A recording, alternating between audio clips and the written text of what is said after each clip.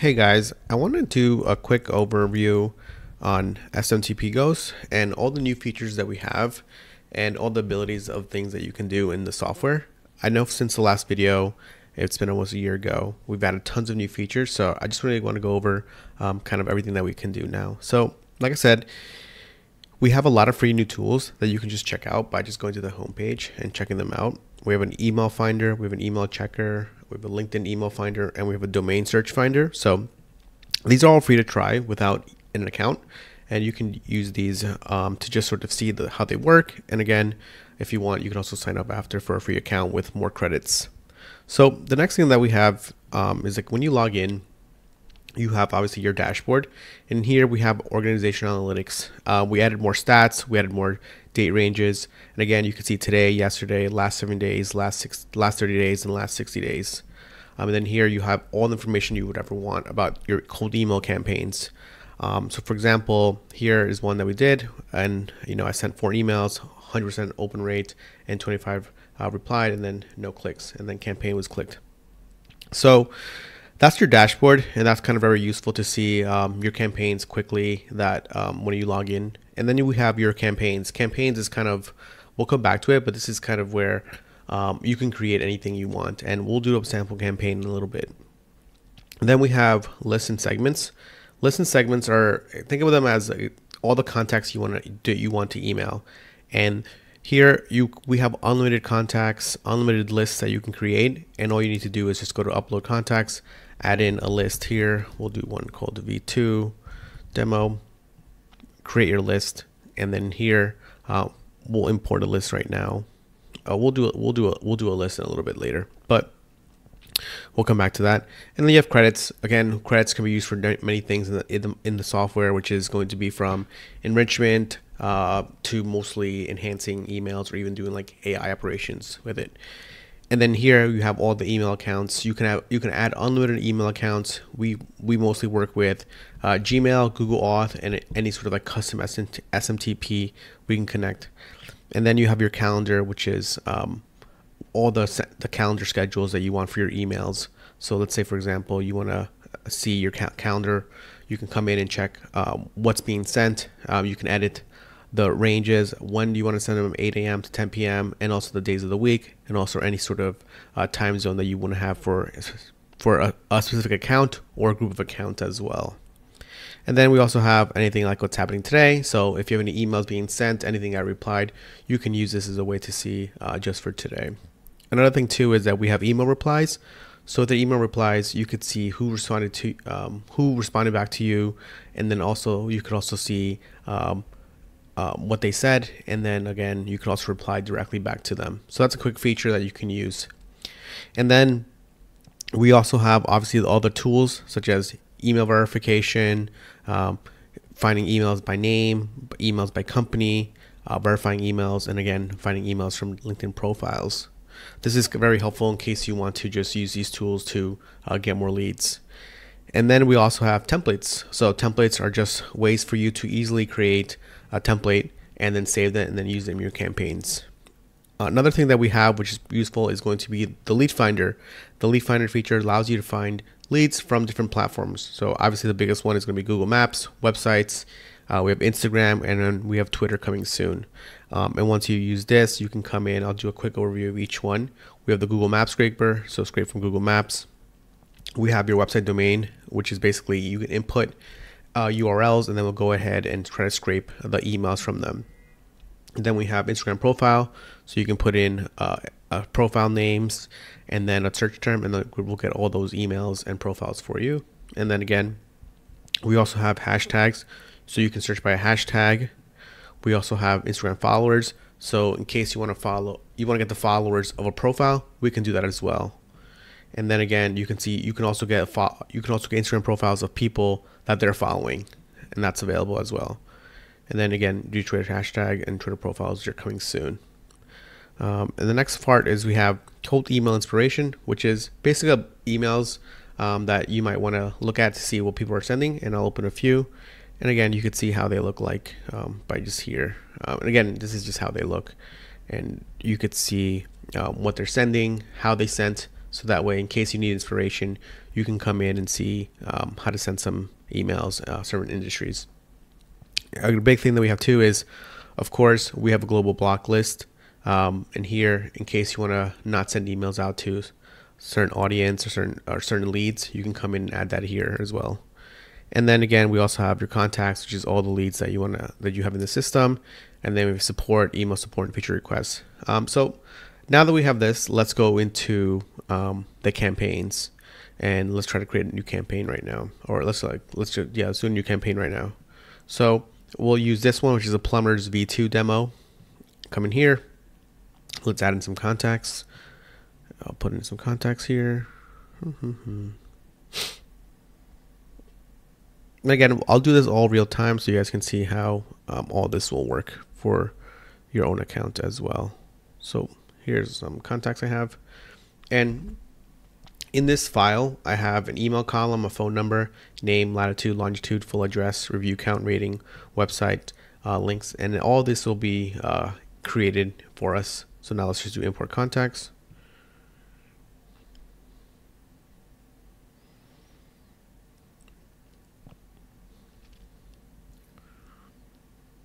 Yep, so you can see that we uploaded 57 and removed 21 duplicate contacts. So we're only going to be getting the unique ones. So now what you have is a list, and in this list we have different enrichment options, which I'll go over briefly. But again, for each enrichment options, we do have videos for all of them, so you can see how it works. So in here, now you can see all your contacts, and you could see all the columns that were imported from the CSV. And again, you can also see if they were validated through email verification, if they were sent, and the status of each contact. I'll do a quick overview of what this is. So let's say you want to enrich with LinkedIn. You can come in here, and for example, if that CSV has a LinkedIn profile, we can go in and then get all the LinkedIn data for that profile without you having to log in. And we can also go and scrape content, such as basically for something like this. I'll go back here and explain it. Since we have the website address, we can go in there and get the website content for that contact. And what you might want to do with that is then you can pair that up with summarize the website. So you can then summarize this, or you can pair it with the AI ChatGPT module here that allows us to essentially do some sort of competitive intelligence, icebreakers, news, determine if the company is a SaaS or not, and then use that with the description that we have or the company website, and then you can get that field, and then you can use that in your emails. So there's a lot of stuff you could do here to sort of enhance and personalize all the emails. That way it's always custom for each user, and that just means better deliverability, but also basically it doesn't go to spam. So let's try to create a campaign right now. So we have this list. So let's go to create campaign and name it Plumbers V2 demo. And let's say, for example, we want to send it today. Here you have unlimited options to send, so you can send to as many emails that you have connected, and that's what makes it unlimited options for you. And then again, we also have different features that you can turn on. Stop sending emails from reply, which is always turned on, because typically if you have a sequence set up, you don't want to send more emails if they replied back to you. We also have rotation IPs, so you can increase deliverability. By default, we have enable open tracking, but you can disable it as well. That way you can basically, we don't know if the emails are open, but we'll also remove any sort of tracking pixels in case you want that. Typically we see people using that if they're sending thousands of emails a day. And then again, we also have deliverability optimization. So let's just go with the default for now. Click next. And then now here we can come in and choose the list. So we'll do this one. And now our list is ready to go. And let's create your initial email. So we'll start off with the very popular one, quick question. And here is where now you can come in and write your email. So you can say, hey, but the nice thing about this is that we also have personalization tags that you can come in and use. So let's say like, hey, we'll do like, since we don't have it, we'll do like, hey there, I saw that your ratings on on Google are, since we know what the ratings are, we can say ratings, and I think I can help you get those higher. Again, just write this. If you have 5 minutes for a quick call this week. And then we have that. And then here you can then also enter in your sending account first name, because if you have multiple accounts, you want to sort of make it dynamic, but I'll do this for now. And then again, we also have the ability to add in the unsubscribe link. So this just helps with deliverability in case you are sending it to leads I've never heard from before. So let's add that. And then you have this. And then again, you could also send yourself a preview email to see how it looks. You could also check your spam score. So you can just press here, and then you can also check how the spam score is. So you can see moderate spam likelihood. Let me move this real quick. So you can sort of get a breakdown of why that is, and you can see that there. And then you also have a deliverability score. Deliverability score is we're using Spam Assassin so that you can actually see how that looks. And then let's wait a second to see. And again, you can see here, basically, if you look at the ratings, it's from 0 to 10. So 0 to 3 means high deliverability, means low chance of being marked as spam. So this one is 0 to 10. You can see that this one is going to get delivered. So that's how you can use this as well. Let's close that out. And then now we can also add a follow-up email. So now here in a follow-up email, we can say, did you receive my previous message? And typically you might want to also add in another, maybe a personalization tag. So we can think about like, let's add in like this address, be like, oh, let's move this. Are you still at, I am going to be in that area this week and would love to drop by. And then again, you can say, you can add in your first name. You get first name. Yep. And then let's set a delay. So we'll do this 2-3 days later. So let's save that email. So now that we have that, we can also see that we also have A/B testing. So now let's set up an A/B test. And also basically duplicate the whole campaign. And then here you can see different sequences. So now in here, we can come in, edit, and make another thing like